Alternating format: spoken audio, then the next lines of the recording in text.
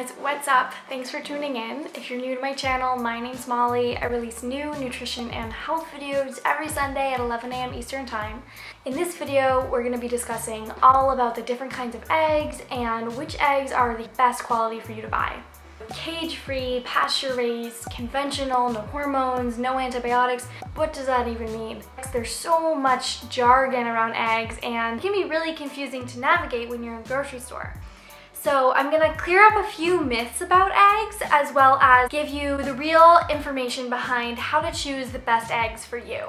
You may have heard that cholesterol is a concern when you're consuming eggs, but eating the cholesterol from eggs does not increase your serum cholesterol or your blood cholesterol levels, but actually saturated fat is the type of fat to be careful of if you have increased risk for a cardiovascular disease. In addition to being a complete source of protein, eggs are also a great source of vitamin D, choline, iron, and omega-3. I also want to touch on the fact that the best buy date on the egg container is simply that, it's the best buy date. So if you have eggs at home that are past the date on the container, you can still eat them for about a month. Also, if you want to test the freshness of your eggs, you can do the float test by taking a bowl of water, placing your eggs in the water.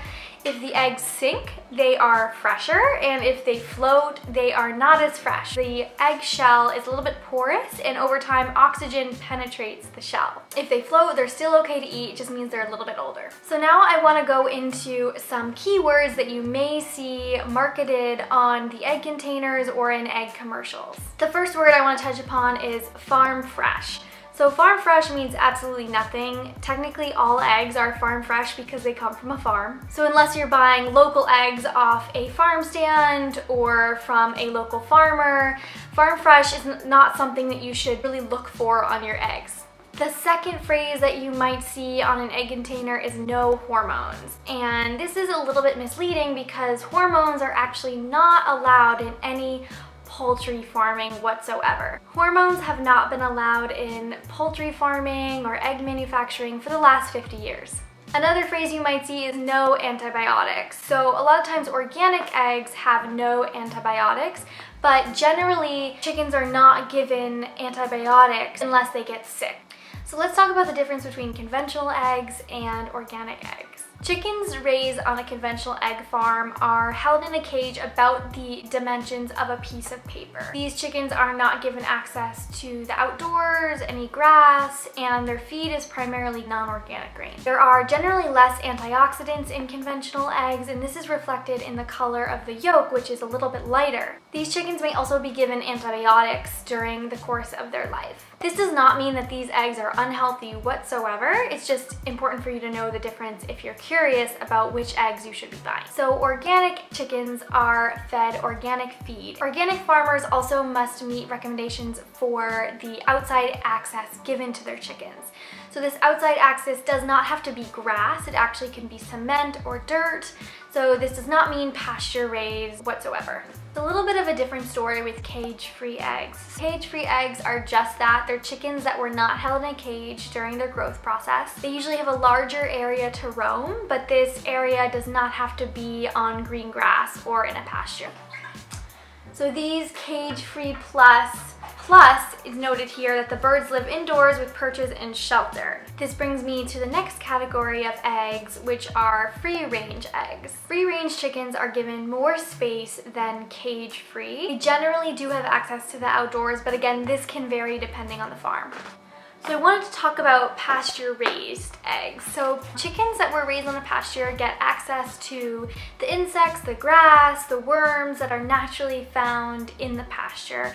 And this is reflected in the color of their yolks. So yolks of a pasture-raised egg will be a little bit darker, and that's because of the antioxidants that are found in the yolk. So essentially, chickens that are pasture-raised have the best life that they can. They have the most exercise and the most vitamin D. When you're buying pasture-raised eggs, there's a couple options. Some of them are a little bit pricey, so Vital Farms is a brand that does pasture-raised eggs, and it can be pretty expensive, around like $7 for a dozen, but Trader Joe's has their own pasture-raised brand. I prefer this one. It's about $4.50, I believe, and that ends up to be less than 40 cents per egg, so it's still a relatively inexpensive protein source. One more piece of branding that you might notice on your eggs is omega-3. So if it has added omega-3, this is because they've added flax or flax oil into the feed of the chicken. And you don't necessarily need to pay more for added omega-3. So eggs naturally have omega-3, and if you're struggling to get omega-3 in your diet, if you don't eat any fish, then maybe you might want to buy omega-3 eggs, but you can also just incorporate other sources of omega-3 into your diet like walnuts, flax seeds, maybe some flaxseed oil.